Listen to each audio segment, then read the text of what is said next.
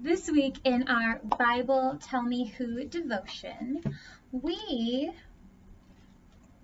are going to be seeing what we can learn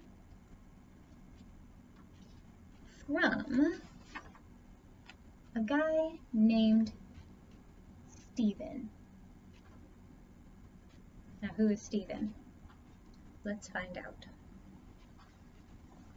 After Jesus went back to heaven, more and more people started believing in him.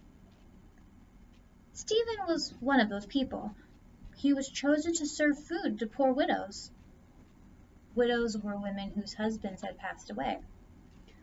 God gave Stephen power to do miracles and tell people the truth about Jesus.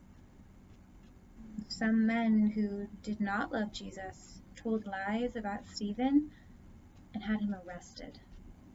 The Jewish leaders threw stones at Stephen and they killed him. Shortly before he was killed, Stephen looked up and saw Jesus standing at God's right side, welcoming Stephen home to heaven.